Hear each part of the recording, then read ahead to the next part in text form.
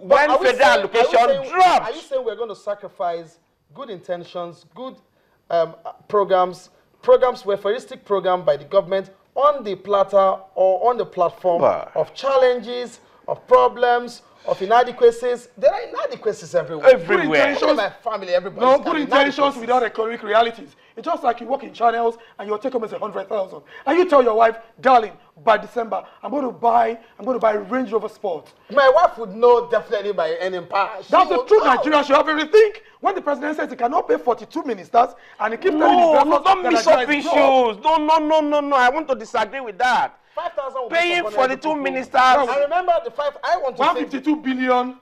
Where will the president get it from? 125. 125 billion. We have our roads are bad. They couldn't afford to pay civil servants. My brother, we shouldn't miss it. What are we talking about? Even before now, was there not a time? Ordinarily, you and I know that some of those ministries shouldn't even exist. Are you saying federal government shouldn't pay this money?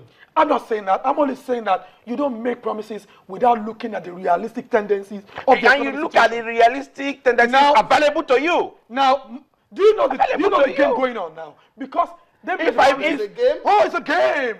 Look, Olu, we're young men and we're educated enough to know when they're telling us lies. You know at what point do we know that? Is it after they have been elected? Yes, after. Or we should know that even right from the point of you know what I'm saying? Campaign. After the campaign. Look, if you are knowing that after campaigns and after you have voted, then we are not smart enough. Olu, I just told you, people are suffering in Nigeria. A lot of young people Nigerians have always suffered. Afford to go to hospitals to take care of themselves for medical challenges. He's asking me to define the most vulnerable, and you are just talking about the most vulnerable people. Those who can't even afford simple things. There are some who can't even afford a single meal a day. How did you identify them? I did when I told you that Nigerians who can't even afford a single meal a day. Are you the one that created the database for the federal government? Sorry?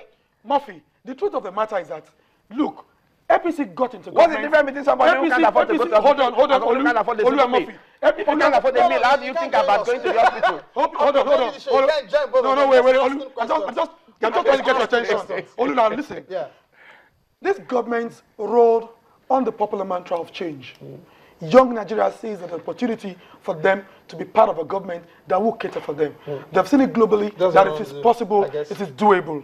And then they said, like, we're going to do this for you. We're going to do this for you. This era of social media, it was all over. Do you understand? I would expect that the think tank of this party that came out with this promise would have done their homework, sit back with their team, and look at the possibilities and the modus operandi of these things, the way it's going to be done. And so when they get to government, they can just say, gentlemen, the budget we are running, like has been said, was not prepared about. There was no budgetary provision for it. But from 2016 fiscal year, we are going to get this thing started. They should have been able to have a clear-cut understanding of the way it's going to be done. As at today, nobody has told us the ministry that will be in charge. Nobody has told us the modality that it will take. Nobody has told us always comes through a process. When will it come? 6 months after this government ministers have just been sworn in. Oh, come on. I can't even understand. Murphy, can I ask you this question? The federal government says it's going to face this process 5 million people yearly so that the burden can be well accommodated. You think that's a good process? Come again. 5 million out of these 25 million people yearly. Yeah. So that the burden will not be too huge yearly to take care of this vulnerable Nigerians. You think it's a good strategy? Perfect. Perfect strategy. Perfect. Because, like he has just said, how are they going to? And the house has been answered. A government who has said they're going to take 5 million yearly, is that not part of their process? Is that not part of their plans? A government that is already reducing cost of governance. You kept emphasizing in cost reduction. No, because you were asking me how are they going to realize these funds. Are you saying all the money they are making now by reduction in parastatals and ministry will strictly go to feeding 25 million vulnerable Nigerians? I have not said that. What happens to education sector? What happens to the road? What happens to housing development? Why are you talking this way? Have you forgotten that the money they are recovering has nothing to do with our crude oil sales? The only money they are recovering can you determine what the crude oil sales will be next year? These are lost. Based on our benchmark, we're still in good These are lost funds. We are in good condition. When the CBN governor said, that we are in total economic recession, Emefiele said that. The world is all over is in the recession. So what are we talking about?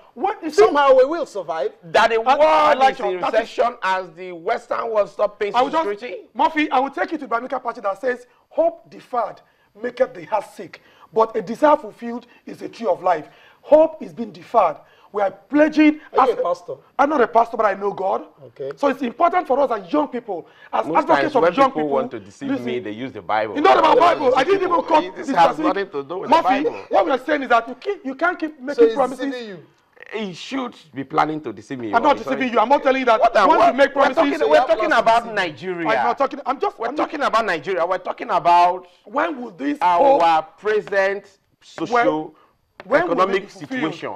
Murphy, you are defending the indefensible. No. Murphy, you are advocating. Let's see what I told you. Let's look at what Nicholas Dure said. He said the most ideal form of social security is uninterrupted power supply, a viable, maybe he's trying to say mining industry and agricultural sector reform. Sam says, okay, that's flipped over. Please stop. Okay, that's a really strong word. We can use those words. Please keep those tweets clean. We will not accommodate name calling.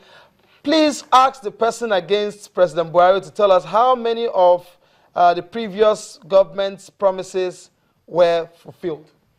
I'm not a spokesperson of the previous government, but I know that at some point I was announced chairman during my time as a student union leader, and at some point I was a special assistant to youth affairs. I used Ogun State as a template. There was a program called Ogun Graduate Employment Scheme. It was like... Did it succeed? Very much successful. And I'll tell you why. How many people have been employed from that?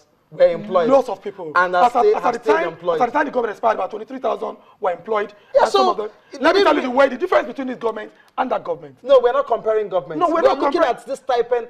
Government has promised to pay this. I'm just saying, you should be able to define and know the situation. Every government is unique. Every government is unique. And so the uniqueness of this government is that they make promises without knowing the economic implications. Can I ask you, based on the 4 years plan, as it were, okay, no, this should spill over 5 years because 5 million by 25 will be 5. So, but for the yearly 5 million people, you think somewhere, somehow, government will be able to get funds here, get funds there to help this 5,000, because it's very important to make sure that these people who are vulnerable get some level of support and can earn the confidence of the government in place. The government is already diversifying the economy. The government is already trying to promote agriculture. And let us not even forget the fact that there is the economic value to this program. There are those Nigerians who need just 1,000, 2,000, 3,000 naira to start up a business. There are people who are looking for just 2,000 naira to start up pure water business. There are those who are looking for just 2,000, 3,000 naira to start up a tomato business somewhere. And you tell me if they're having 5,000 naira monthly, it won't go a long way for them? Murphy, I'm in total and absolute support of anything that will create succor or give succor to vulnerable people. And how do you support this program that supports the government? What I'm against, Olu, what I'm against is the fact that you don't make promises without looking at the economic realities. My point. My brother, let us, you see, I don't like a situation where we talk as if we are from the moon. We're not from the moon. We are talking as Nigerians. Look, on my way here, maybe I would have told the program organizer that I would be here earlier. But on the road, there was traffic everywhere. And I got here earlier. How would I have known? A government as at the time of campaign didn't know, because if I may say, as at the time this APC were doing their campaign, the previous government, especially the former minister of the coordinator of the economy, Professor Okonjo-Iweala, keep promising and keep telling Nigerians that the economy was good, that the economy was booming. I still want to contest the fact that if APC had gone ahead to make a promise based on that, are you blaming APC without blaming the previous government that were giving false information? I'm not talking about party here. I'm talking about the economic realities. You can't talk about the economy of Nigeria without talking about the politicians and the party. Okay, if that is the truth, then why would the APC senators they voted against this position. I was trying to correct you on that. They didn't vote against it. The Nigerians urgency that the PDP senators were trying to bring in was what they objected. They should have put the clarity to it. They said no. That is not an issue that should be at the forefront for now. Why are you saying youth unemployment? You do. If I make a promise, you shouldn't be the one to remind me to fulfill my promise. I know my promise. Olu, I voted for you. Are you saying those PDP senators didn't make promises during their campaign? It is not for the electorate to challenge them. The same idea of Nigerians. You can't hold your councillor accountable. You want to hold the federal government accountable at all times. Why not? And it has not really helped us. Are you saying, listen, Murphy, a government, like I keep saying, represents collective aspiration of the mass of the people. The mass of Nigerians are the young people. Agile, intelligent, some educated, very ready to work, energetic. And you have given them, you've just said it, 2,000 can help them. 3,000 can help them. Hold, and I'm saying as a young... But you said earlier that what can 5,000 naira do for an average youth? No. I'm just saying that that money can be channeled appropriately. Gentlemen, I'm going to give you 20 seconds uninterrupted talk to round off on this issue. Oh my God. Nobody's going to interrupt you. Nobody's going to interrupt you. 20 seconds on it, then I'm going to stop you.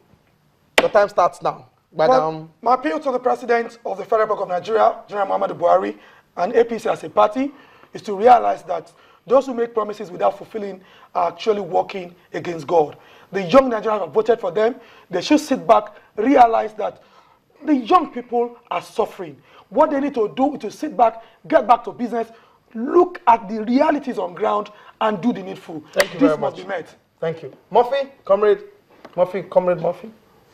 I will use this opportunity to talk to Nigerians. We must learn to carry our government along. As much as the government is willing to carry, you must try to understand where the government is coming from. This is a government that has said, we are going to do this. Why are we in a hurry? You said here that the ministers have just been sworn in today.